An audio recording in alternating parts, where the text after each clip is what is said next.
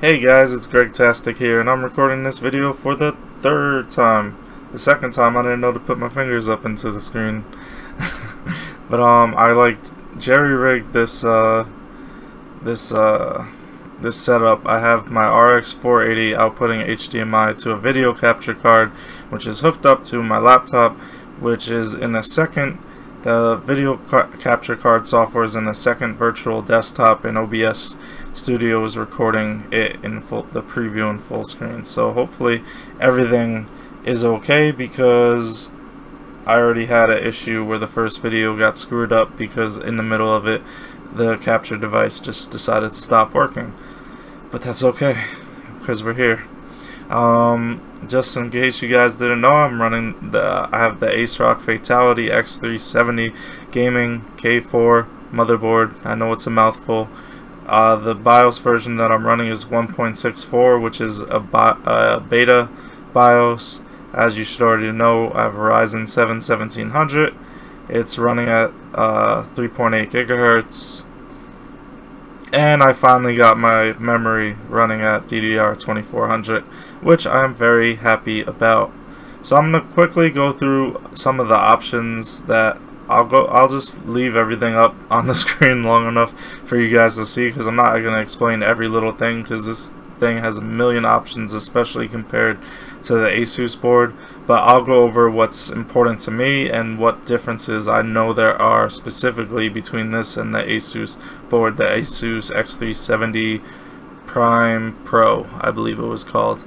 So the first tab we have is OC Tweaker, Overclock Tweaker, and that's where we can set the overclocking stuff. We have this was set to auto, I guess. Actually, the original what the hell am I trying to say? The original BIOS had a different way of setting the frequency that I didn't like. But here we just set it to manual and choose the frequency we want. For me, anything over 3800 megahertz is really not even loading. Either not loading into Windows, it's crashing before it gets into Windows, or it's not posting. And I guess that's okay, because 3.8 gigahertz is kinda, the ASUS board would get into Windows and I could actually even do stuff in it over 3.8 gigahertz, but I couldn't get it stable over 3.8 gigahertz. So it's basically the same result, because I'm not happy that I guess I don't know why the ASUS board could run a little further, but it's not stable. So what's the difference? We have SMT mode, which the ASUS board did not have. That's simultaneous multi-threading. That's like the whole hyper-threading thing, I think, right? Yeah. Tell me if I'm wrong, but I'm pretty sure that's what that is. And you can enable or disable it. I was able to, so I have that set to 3.8, obviously. I have that enabled. I'm not worried about saving or gaining 1 to 2 frames per second to mess with that option. But it's nice that I actually have it, because people were asking me to test it out in Dolphin, and I couldn't even, I had to use the Affinity, which sucks. That's stupid.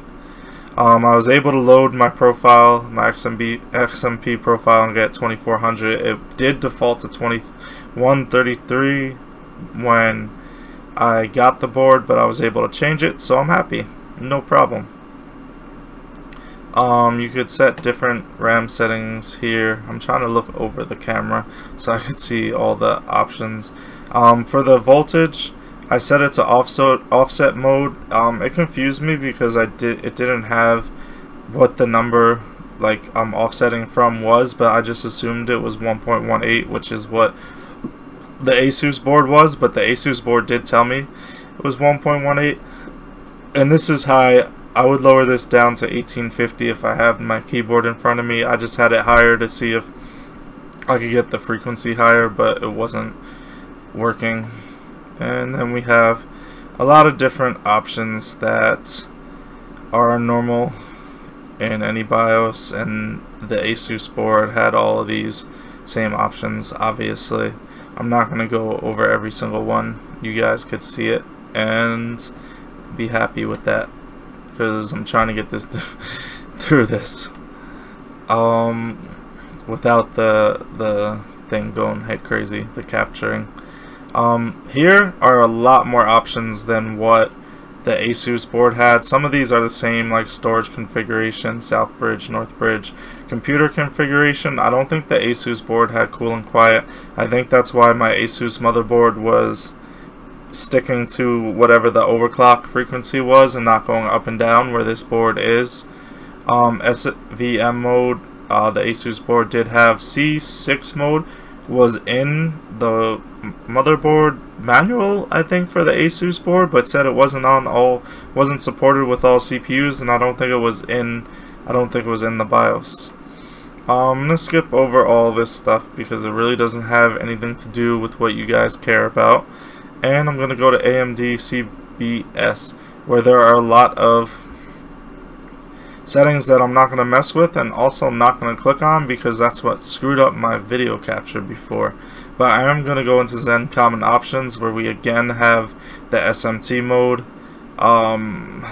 Like I said, you guys could look at all this, but what I wanted to show you, well, first I'll show you that there's different P states and C state control, which is nice. The ASUS board did not also have that.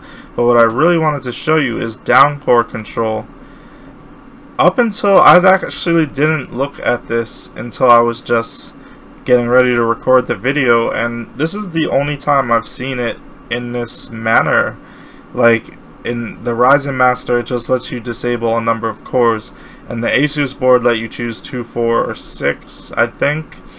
But you see here it says 2, 1 plus 1, 2, 2 plus 0, 3, 3 plus 0, 4, 2 plus 2, 4, 4 plus 0, 6, 3 plus 3.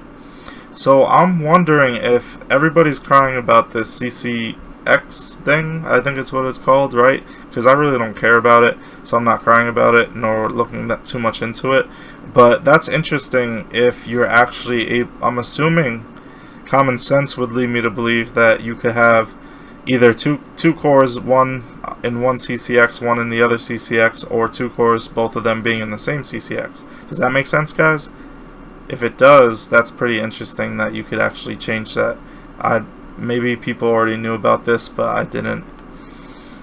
But I'm going to leave that alone for now. I just wanted to show you guys all that. In Tool, we have, you know, basic stuff, RGB, LEDs, RAID installer, driver installer, flash for the BIOS. Hardware monitor, that's not the actual temperature. It's at least 20 degrees lower than that, and I don't even know why it would be that high, because it idles at like 30 something when I'm in Windows, so I don't know why it would be at 40 something now here in the BIOS, but I don't really care either. But here we could see everything that is going on, the voltages, the fan speeds. I have to go back in my motherboard, and so I accidentally put it to the wrong pin header, but I don't think it really matters that much, and I didn't feel like I have to like take a lot of stuff out to get back to that header, and I don't feel like doing that. But you could set the fan speed based on the temperatures, and also choose a critical temperature, and you could, you know, this is all, I guess, like basic stuff that BIOSes have. Security, I'm just gonna skip over that. Boot, just different boot options. It's nice that they're there, because I don't think the ASUS even had all these options, like the number lock on or off, and the setup prompt timeout, full screen logo enabled or disabled, and then exit, where you could just save your changes or not save them. Okay, what I wanted to talk about before I finish this video, the only thing that this BIOS really doesn't have that the ASUS BIOS does have is, in the ASUS BIOS you could save 4 profiles for your overclocking. Here there are no overclocking profiles. You just change what you change, and that's it. And if you want to go back to default, you go back to default. Otherwise you're just working with your one profile, that you can't save multiple profiles. But if you guys have any questions, let me know. I'll answer them. If any of the quality, either audio or video, wasn't that great, I apologize, but I did this the best that I could, considering I'm still like very amateurish in general, never mind trying to do something that's a little complicated to do.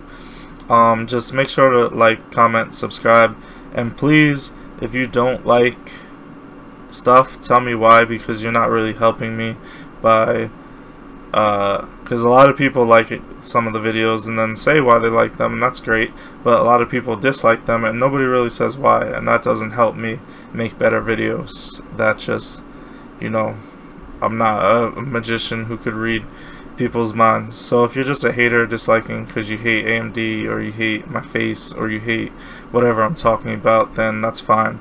But if you have actual constructive criticism to tell me about something I could do better, then why don't you let me know? Because that is welcomed.